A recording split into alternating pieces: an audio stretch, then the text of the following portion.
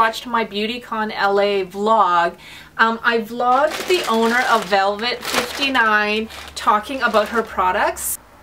So if you guys already watched that, I'm just going to show you guys the products that she gifted me.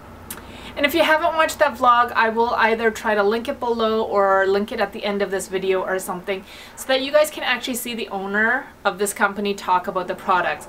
I felt like that was the best way to get you guys the best information about the company, how it's made, all of that stuff. So I'm going to start off with this palette because it is what is on my eyes today. It's called the Exotic Lotus Palette. And what I liked about it was colors that I normally probably would never buy because they're very kind of like reddy kind of colors.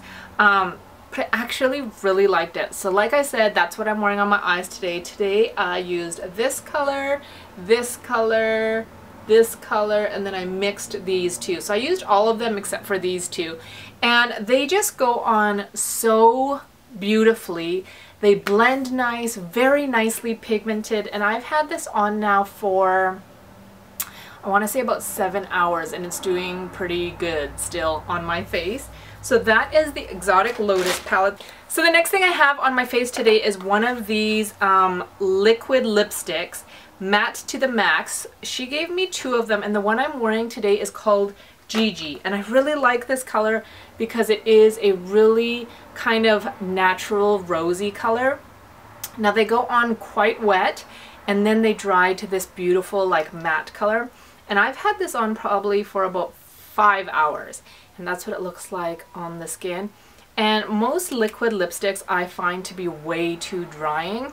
Now this one does feel a little bit more matte, but it hasn't dried out my lips, and my lips were kind of pretty dry to begin with. So I really like that color. Like I said, that one's called Gigi, and the other one is called Kylia. Show you guys that one too. And this one is a gorgeous kind of orangish, reddish, like pinup kind of girl. And there's, you guys can see, they're so pigmented and so pretty. I think in the video at BeautyCon, I think this is the one that she said that she was wearing on her lips, and it's just so gorgeous. Now the other 3 lip products are called Velvet Rose lip glosses, and you guys, because I majored in design, I really love packaging, and these packages are so gorgeous with the rose gold. But you guys, the actual cardboard is kind of velvety. I know that sounds weird, but it feels almost suede like, and I'm just so impressed with stuff like that. Okay, so this one is called Teenage Dream, and this one is kind of like a dark plum color with sparkles in it, and the applicator is a little brush, and it goes on. I don't know if you guys can see that, but you know, it's transparent. The smell of these kind of remind me of Aveda products, which is super nice and kind of like fresh. Okay, this one is called Hello Cat, and it's this pretty kind of baby pink color. I put this in the weirdest part of my arm. So these are super thick. It's making my arm hairs kind of stand up. But you know, like I said, they are not super opaque. It's more of a gloss. So that one would look really pretty over like a nude lipstick.